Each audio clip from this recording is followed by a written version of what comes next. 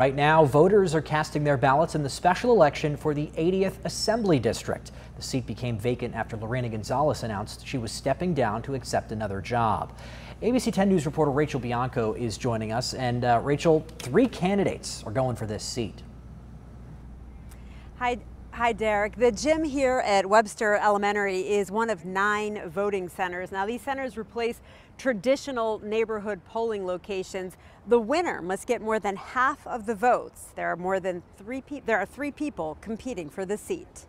Pastor Nathan Moore is passionate about voting in person. In person allows my community to see that I support the system that we have established in our country. But also I set the example for my wife and my children. Moore is one of nearly 250,000 registered voters in the 80th District. The area includes Chula Vista, National City, and parts of South San Diego. This is a special election to fill Assemblymember Lorena Gonzalez's seat. She stepped down in January to lead the California Labor Federation. Turnout is expected to be low, 15 to 20%, not uncommon in a special election.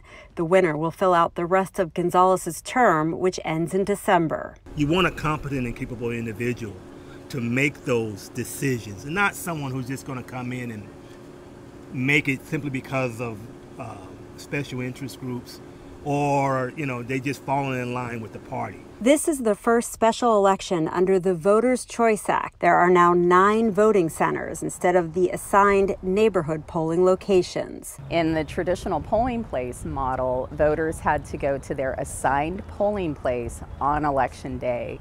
Under the Voters' Choice Act model, they have vote centers. They could go to any vote center, and it's open for multiple days. The candidate who wins more than half the votes takes over the seat. If no one does, there will be a runoff with the top 2 candidates on June 7th. That also happens to be the same day as the regular primary election. The same 3 candidates are running in the June election for the next term.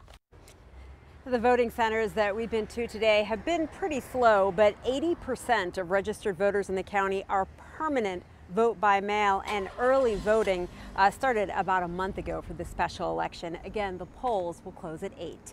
Reporting live in Webster, Rachel Bianco, ABC 10 News.